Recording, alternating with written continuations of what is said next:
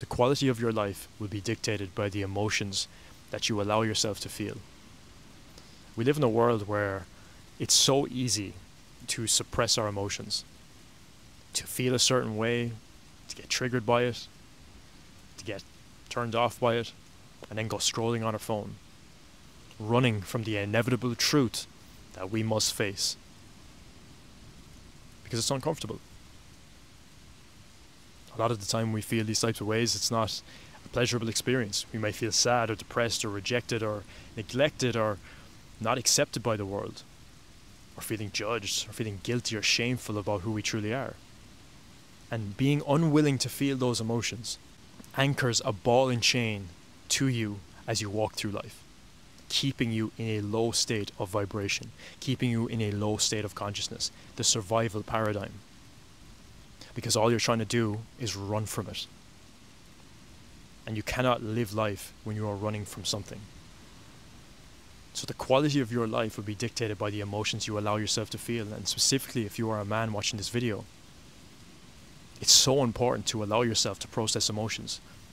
We don't live in a world where this is a safe thing to do. We've been led to believe and programmed that feeling emotions is not manly. Whether if you cry, you're a pussy, you'll get judged for it.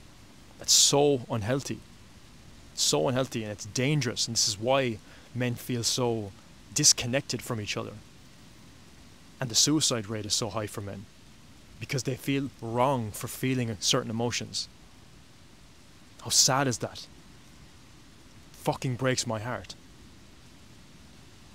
So what we need to do as men is normalize feeling emotions.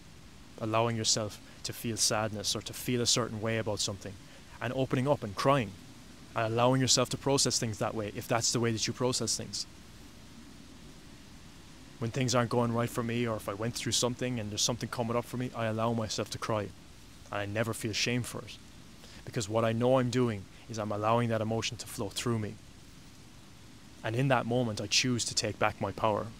Because we're not here to suppress our emotions. We're not here to numb ourselves. We are here to feel every single emotion fully. That's the human experience. Because when you don't allow yourself to feel any sadness, you don't allow yourself to process that, you don't experience any joy either. You're just at this like baseline level of numbness, where you never really experience anything. You become an automatic program of scrolling on social media, drowning your sorrows in alcohol, taking drugs and being addicted to things. I've fucking been there. I've been there because I was afraid to feel. But when I stopped being afraid to feel, I leveled up. I leveled up in my masculinity. I leveled up in my ability to connect with women. I leveled up in my ability to connect with myself, to find my purpose, my calling, and live that.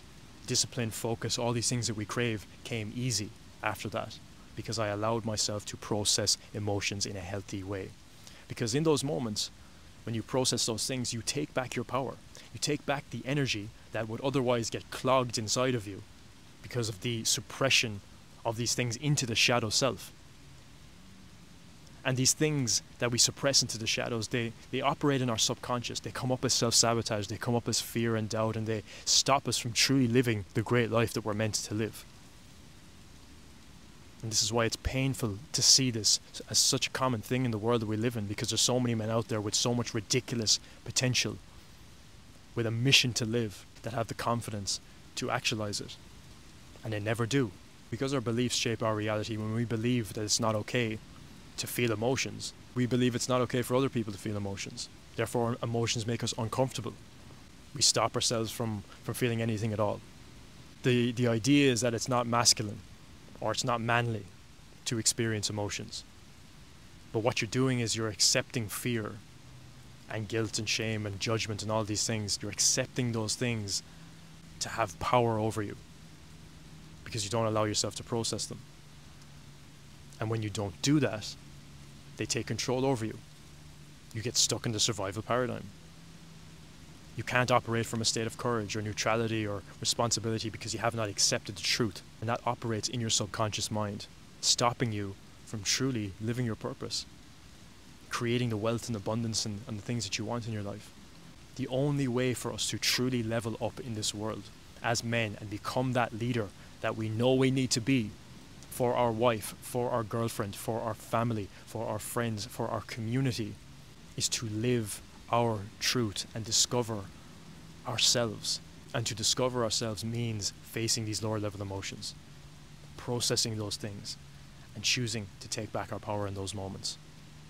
Finding guides, finding community, finding things that we can be around that allow us to process these things, because self-improvement and all the external things like dating and the gym and business, all of these things do not click if you do not allow yourself to process these things. You'll constantly face glass ceilings, always. So take ownership over this. Shift your belief. It is okay to feel. It is okay to feel emotions. It is okay to integrate these things within yourself so that you can become whole and really step into that leadership role that you know you have locked up inside of you. Because to be a great leader, yes, you must be stern and disciplined and focused and be on purpose and have a mission, but you also need to have compassion. You also need to be able to process emotions so that you are not pulled in different directions because you can't process your emotions. You can't lead other people and have compassion for other people if you cannot have compassion for yourself. Become the leader. Step into that role. Face the darkness so that you can experience the light. I know you have it in you, brother. You can do it. And if you ever need help, just reach out. Thanks for being here. I'll see you in the next video.